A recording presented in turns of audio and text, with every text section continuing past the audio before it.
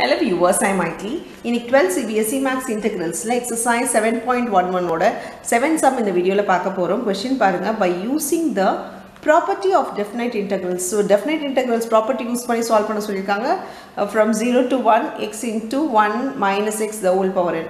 0 la irundhu ஆரம்பிக்குது அப்படினாலே definite integral property பாத்தீங்கன்னா 0 to a f of x இருந்துச்சுனா that is equal to 0 to a f of a minus x இருக்கும்.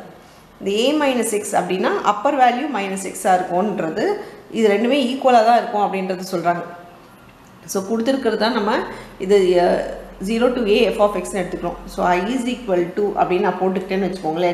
let I is equal to இதுதான் நம்ம integration பண்ணி நம்ம வேல்யூ கண்டுபிடிக்க போறோம் அப்படினு எடுத்துட்டோம்னா இப்போ நம்ம இத கண்டுபிடிக்கணும்.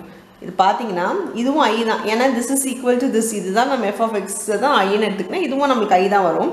I is equal to integration 0 to 1 தான். a என்ன இருக்கோ அதே தான் இருக்கும். f of x இருக்க இடத்துல என்ன பண்ணனும்னா a minus x பண்ணனும். a minus x னா a ன்றது நமக்கு இங்க போடுற value 1 minus x. x எங்கலாம் இருக்கோங்களா 1 minus x.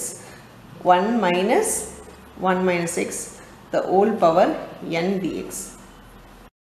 இப்போ நமக்கு சப்ஸ்டிட்யூட் பண்ணும்போது i is equal to integration 0 to 1 minus x bracketல 1 minus of minus 1 plus x ன்னு வருது. இப்போ நம்ம இது ரெண்டும் கேன்சல் பண்ணா இங்க என்ன வருதுன்னா integration 0 to 1 minus x இங்க வந்து x power n ன்னு வருது இல்லையா?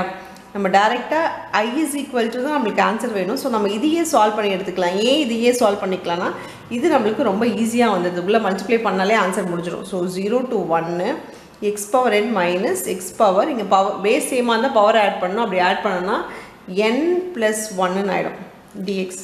இப்போ இது x power n ஃபார்மட்ல இருக்கு. இன்டகிரேஷன்ல பாத்தீங்கன்னா x power n plus 1 by n plus 1 ஆயிடும். அப்படி பார்த்தா இங்க இருக்கிற இன்டகிரேஷன் எடுக்கறேனா இப்போ பிளஸ் மைனஸ் இருந்தா தனித்தனியா பண்ணலாம். இப்படி பண்ணோம்னா x power n இருந்தா n plus 1 by n plus 1. இங்க பாத்தீங்கன்னா இதுக்கும் plus 1 பண்ணும்போது இது என்ன ஆயிடும்னா n plus 1 plus 1 ஆயிடும் by n plus 1 plus 1 ஆயிடும். From 0 to 1.